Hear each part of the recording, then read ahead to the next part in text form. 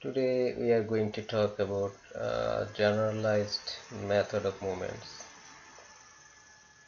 GMM is in fact a generic method for estimating parameters in econometric model. The method requires that a certain number of movement conditions are specified for the model, and one of the important thing is that these movement conditions are functions of the model parameters and the data. So GMM is well situated to deal with the potential and androgeneity problem in a model. The estimator is just an econometric tool that include both ordinary least square and two-stage least square.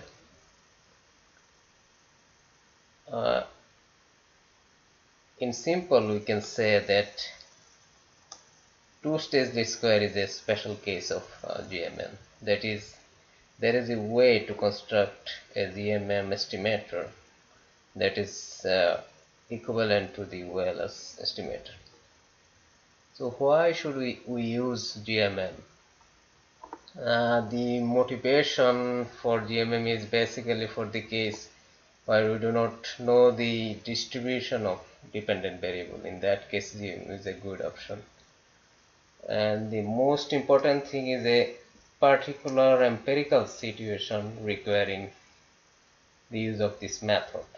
For example, I have just mentioned that the endogeneity problem, if there's some endogenous variable in the model, and obviously the endogenous variable will produce bias estimations. So in that case, GMM is one of the good options.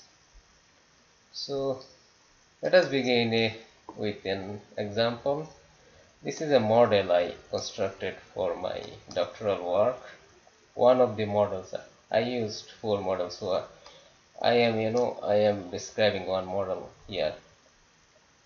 So the one of the objectives of my doctoral work was to study the impact of international migrants' remittances on household food security. To assess that dimension, I use the food security measurement tools as dependent variable and a number of covariates.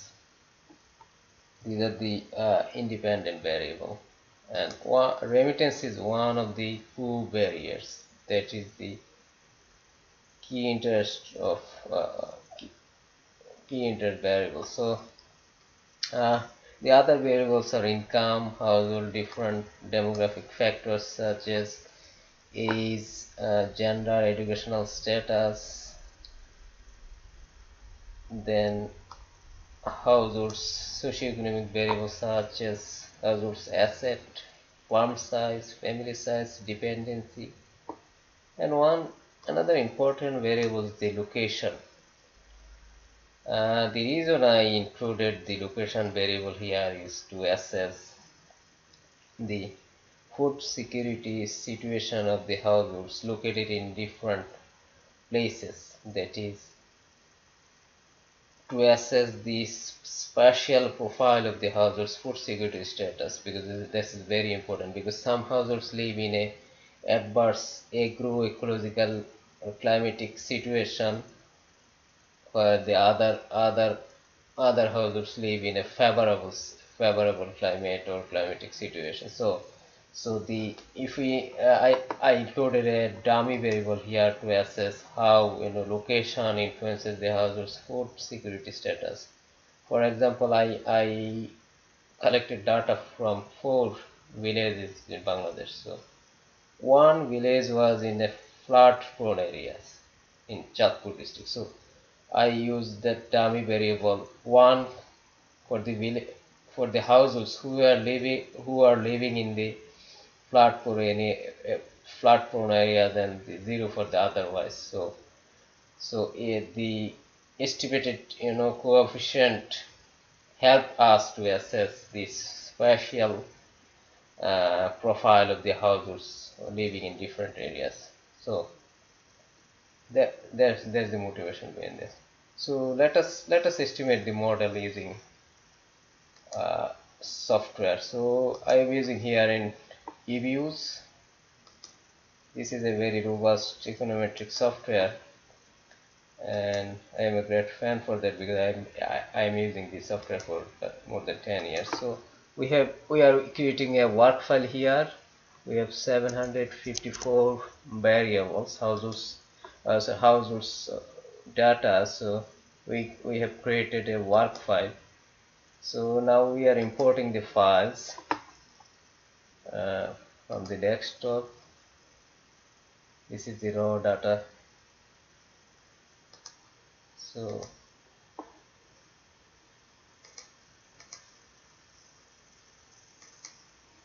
here is the here are the variables. So household dietary diversity score is the dependent variable here. So we are estimating the equation by using the GMM.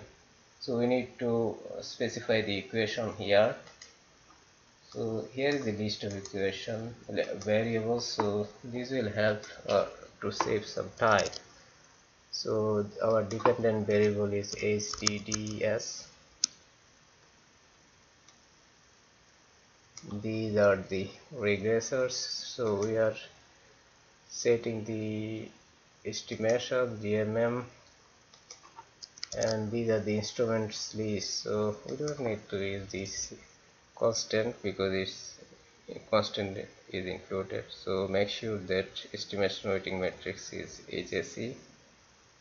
So we are also removing the remittance and non-remittance income because we are using the instrument for the endogenous variable. So here is the output file. So the most of the variables probability value is statistically significant except dependency variable, and the R square is quite good. So now we are checking the regressor endogeneity test because we have two variables in the model, remittance and non-remittance income, as endogenous variables. So the difference in just statistics, the probability value is significant. So we cannot say that the regressors are exogenous. There is a endogeneity problem. So the GMM is a good option here.